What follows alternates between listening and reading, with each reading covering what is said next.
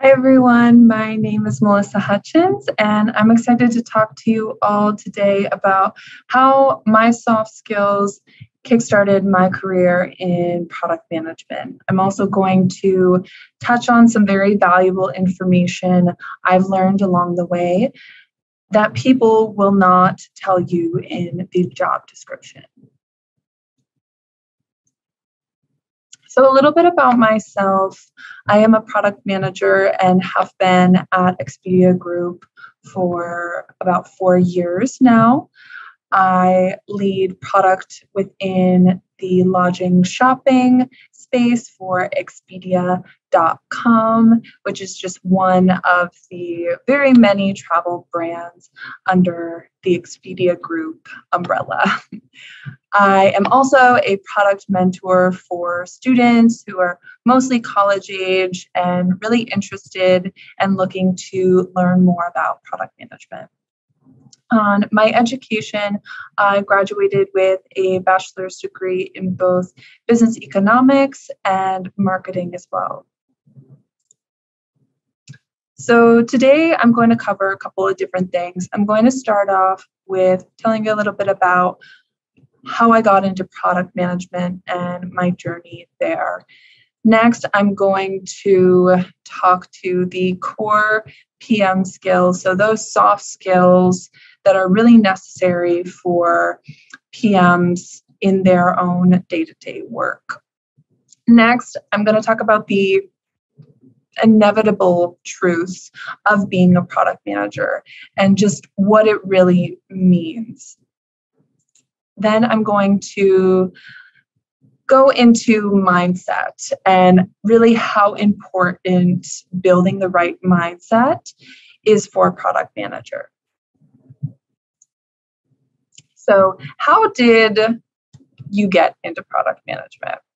Long story short, it all started out of curiosity. I had little to no knowledge about product management, what it was, what product managers did when I was first introduced to it. But I was very interested. And so I researched and went to a networking event called Who Wants to Be a Product Manager, which was advertised for only internal Expedia Group employees. But being the hungry postgraduate I was at the time, looking for experience, trying to get my foot in the door, I managed to sneak my way into the event, thinking kind of what's the worst that could happen here, and just came really early and ended up checking people in and added my name at the bottom of the list and got a front row seat. So it all worked out. And by the end of the event, I went up to all of the speakers, but one in particular that I wanted to engage with. He was the SVP of product management at Expedia. And I told him my story. I told him a little bit about why I was there, how I got there. And he thought it was absolutely hilarious. And I asked him for coffee and he said yes. And so 2 weeks later, after grabbing a cup of coffee and talking a little bit more, I had thought he forgot about me, followed up with him, like probably 5 different emails. Like, this guy totally forgot about me, but to my surprise, was emailed by my previous manager, basically saying there was a role that came up and this guy that you met with, he wants you to fill the position. And so here's the job description. Are you interested? And so I read through the job description after I already had the role, basically. And this was a very unconventional way of getting my start as a product manager, but I really wouldn't have had it any other way because it really taught me an extremely valuable lesson that I have as a guiding principle in not only my career, but my life, which I'll talk a little bit more later too.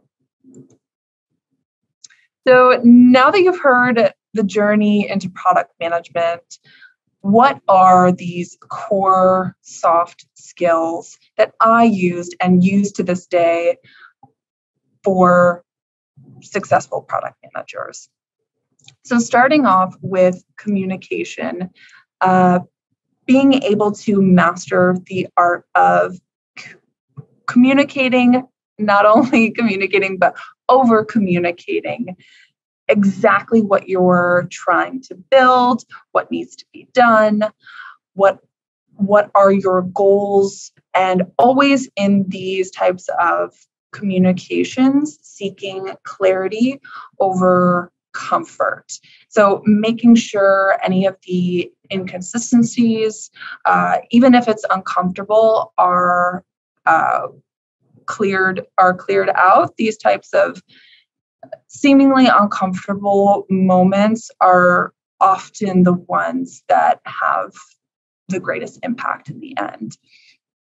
And by staying silent in moments of uncertainty, there's a very good chance that it could bite you and your team later down the line.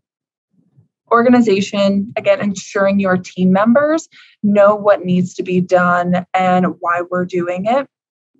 Research, curiosity is so key for product managers, and living in your user's reality is going to be a very key way to build the best product for your users. You may have a different perspective from your targeted users, but by living in their reality, it's going to ensure you're doing the best thing for them.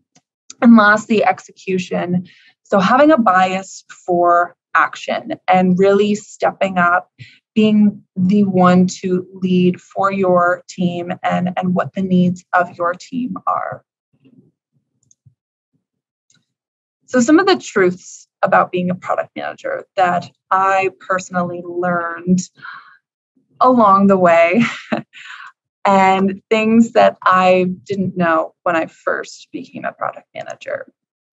So there is a lot of ambiguity. I want to strongly emphasize this.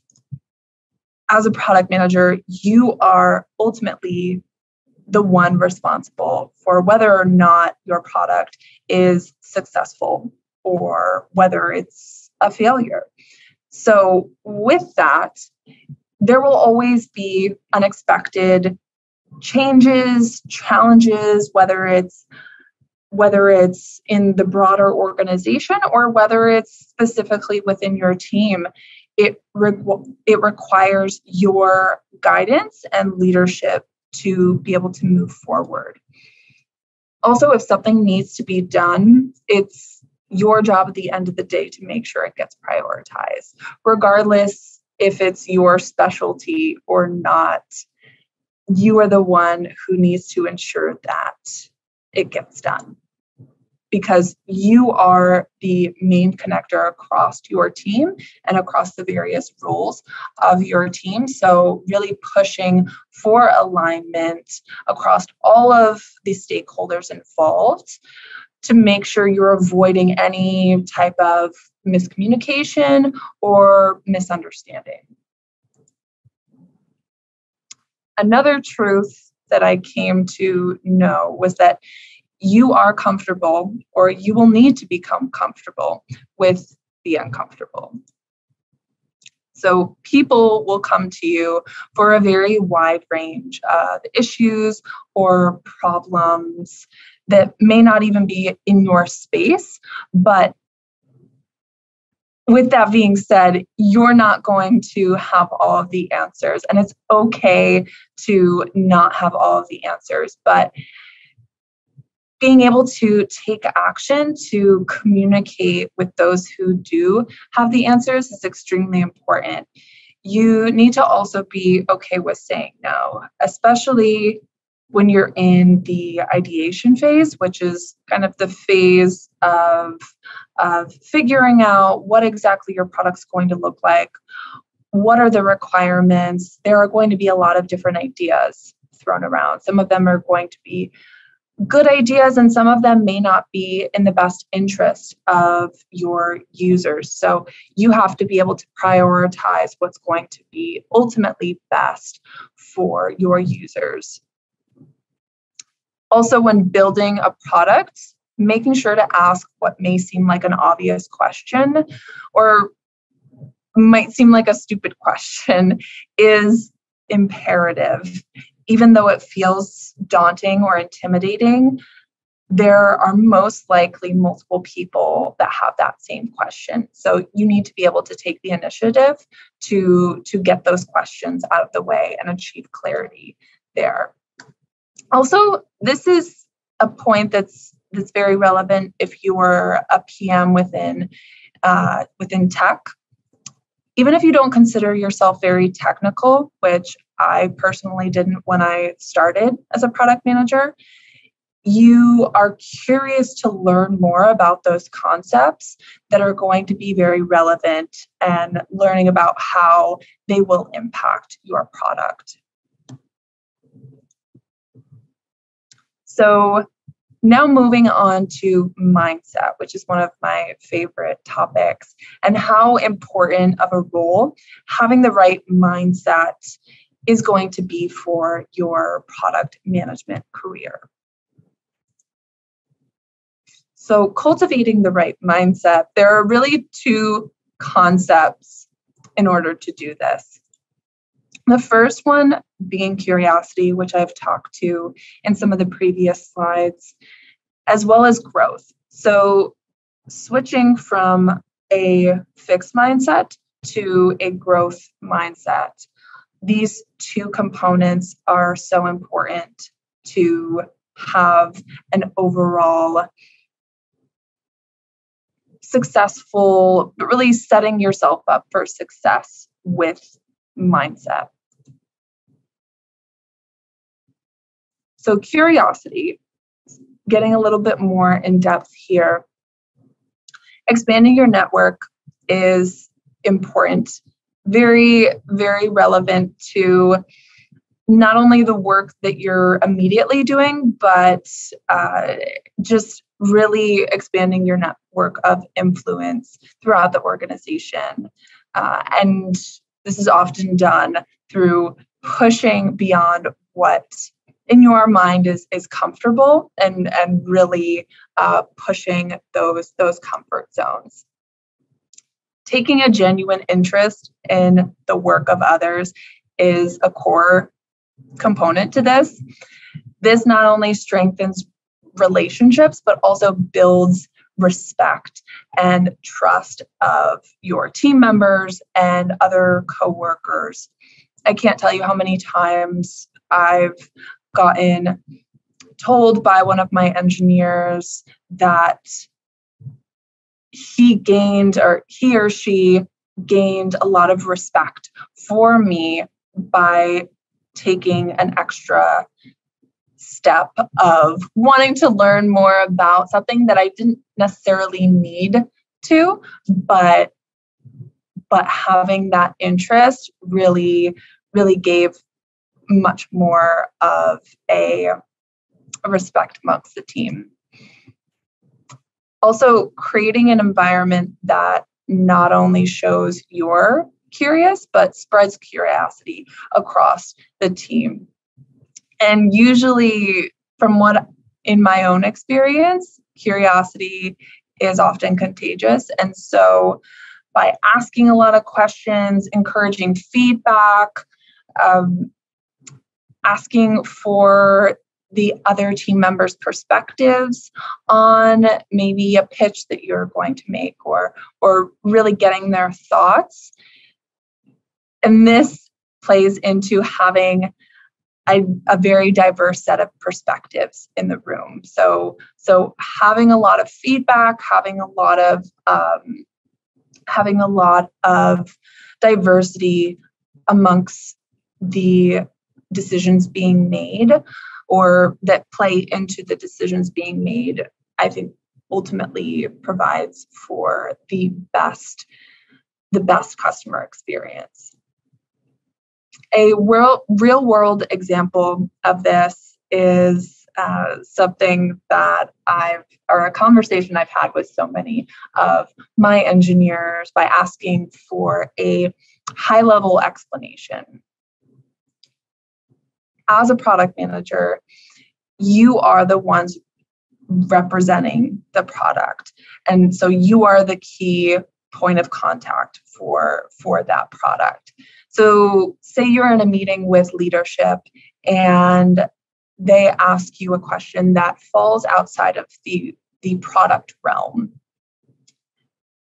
Even if it's not your specialty, or even if you're not the expert, maybe your engineer isn't in that meeting to answer that question. And so being able to provide high level details shows not only that you have a very well-rounded understanding of your own product, but it shows that you made the effort to understand technical concepts and how important they were to your product. So learning equals growth. Here, I want to emphasize that as a product manager, you're going to be wrong. So being able to embrace being wrong as a gift instead of failure is very important, and also being open to learning from those whose knowledge and skill sets exceed your own. Striving for progress and not perfection. This is why we have MVPs, or minimum viable products, is to introduce a product that has a set of requirements enough to be able to test and get an accurate gauge for the success of that product. And lastly, in moments of uncertainty, being able to put yourself in your customer's shoes is so important, because you are their number one advocate. There's nobody that's going to advocate more on your customer's behalf than yourself. So you need to be putting yourself in their shoes, because they're always number one in your eyes. An example of this goes to when you're actually testing the product. So test and learns, you've built your product, you're ready to test it, you test it, and the initial results were not what you were expecting, or were not what you were hoping for. The way to move forward from this starts with first analyzing the data, so going through all of the metrics for success, identifying any gaps that exist or that need to be filled. And by utilizing this data, you learn what worked, what didn't work, what needs to be improved. And then you can continue to iterate based on those learnings to eventually build a better product. You improve the product based on learnings is the key takeaway here. Now, I want to close out my last slide with one of my favorite quotes, and I'm not going to try and talk like Yoda. I would not put you all through that, but he said, "You want to know the difference between a master and a beginner? The master has failed more times than the beginner has ever tried." And I think this is very relevant for growing product managers and learning to embrace failure and discomfort, because that, at the end of the day, is ultimately what's going to make you better. So thank you so much for tuning in. I hope this information was useful. Please, if you have any questions, I'd love to continue the conversation and hear more from you all. Feel free to also connect with me on LinkedIn. And a big thanks to the product school for having me today. And until next time.